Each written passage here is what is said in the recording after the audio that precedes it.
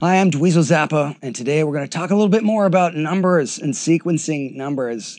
It's not math rock, it's guitar playing, but it's a way for you to not sound so much like you're only ever playing scales, and you can add in some more interesting rhythms that will surprise you and your friends and the people that listen to your music.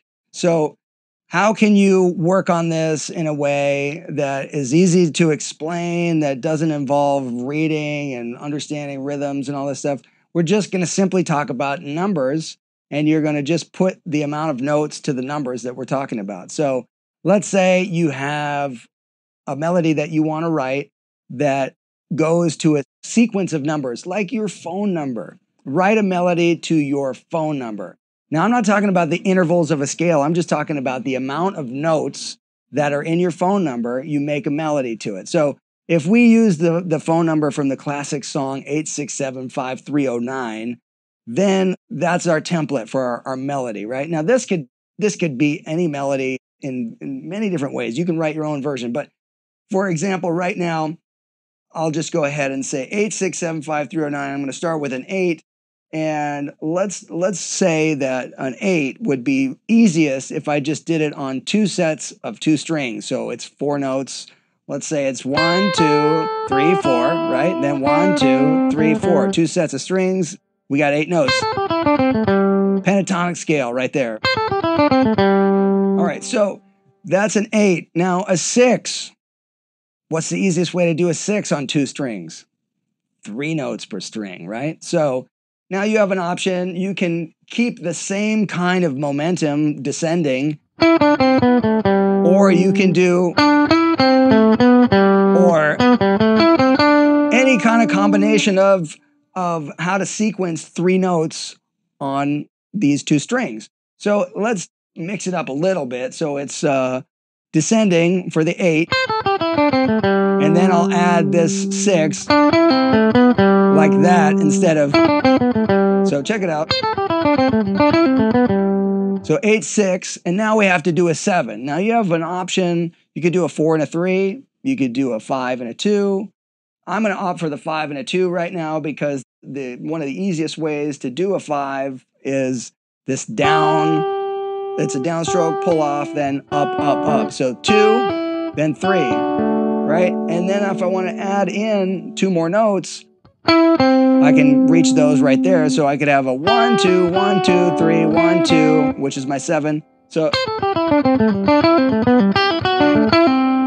there's 8, 6, 7. Now that already sounds like it's a pre-composed lick, but if you get used to just adding these to any scale that you play, and just it's strictly about the numbers, you'll start hearing surprising melodies come out with different kind of phrasing and accents.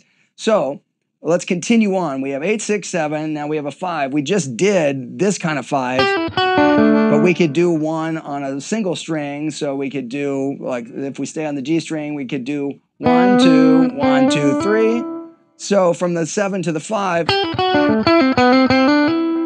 So now let's hear them all together. 8, 6, 7, 5.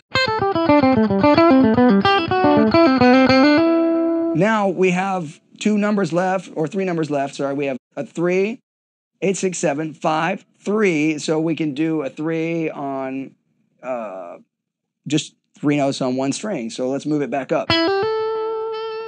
That's pretty easy. Then the hardest number in the whole thing for all of us guitar players is the 0. You have to stop playing. That is really hard when you're running your fingers and you just have to put a pause in there. Now the pause can last as long as you want. It doesn't even matter, but it has to be in there because it's part of your composition, you see. And so that is just a big pause until you're ready for the final number, which is the 9. And the 9, you could do 3 3s, you could do a 5 and a 4, you could do a 4 and a 5. There's all kinds of things you should explore. But let's just talk about doing a 5 and a 4. So I'll do it like this. 1, 2, 1, 2, 3, and then 1, 2, 3, 4. So 1, 2, 1, 2, 3, 1, 2, 3, 4. That is our 9. So let's try to play 8, 6, 7, 5, 3, 0, 9.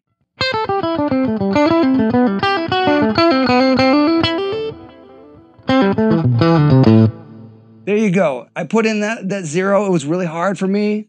I didn't want to stop, but I had to.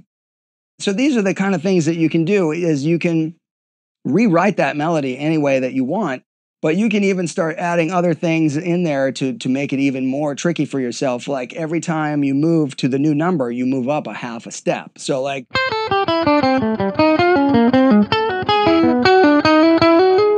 so you can start really writing bizarre melodies and start thinking about different usages for accents and chords, and you can do that even strumming a chord. So it's like so, let's say it's a when you start moving things around, you are able to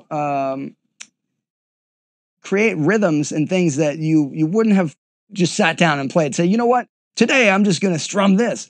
If you actually give yourself a roadmap with these numbers, it will really give you a lot more creative things to come up with, and it's pretty fun to practice that way because we all get bored just playing the same old scales. So the compound number system, however you want to call it, write a melody to your phone number, just have fun, do something different, make music better.